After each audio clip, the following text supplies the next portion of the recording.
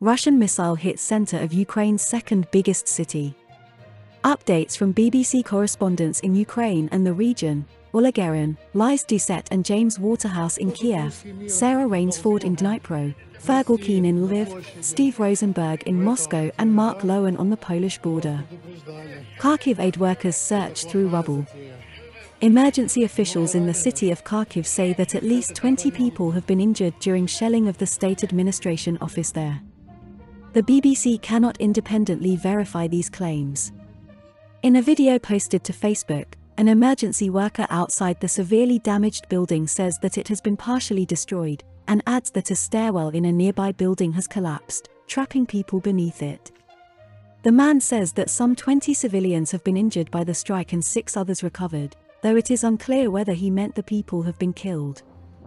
The rescuers are sifting through the rubble, removing those injured and the bodies of those killed. Our work continues, the worker says. We've been bringing you pictures and updates on a huge explosion in Kharkiv, a place which has special significance for Ukrainians. It is the country's second largest city, and the first capital of the Ukrainian Soviet Socialist Republic set up by the Bolsheviks. It is home to some of Ukraine's most important industry, including a tank factory, as well as numerous IT companies. This morning, a missile struck its very heart in Freedom Square just outside the regional administration offices. Speaking shortly after the attack, the head of the regional administration, Orla, called it a treacherous war crime. Ukrainian military officials have claimed 5,710 Russian troops have been killed in the first 5 days of intense fighting in the country.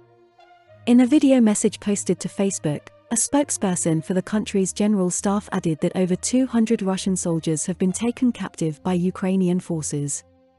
The official also claimed that 198 Russian tanks, 29 planes, 846 armored vehicles and 29 helicopters have been destroyed.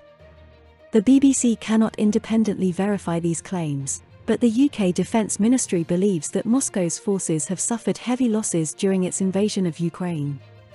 On Sunday, officials in Moscow were forced to admit that their forces had suffered casualties, after days of claiming that no Russian soldiers had been killed.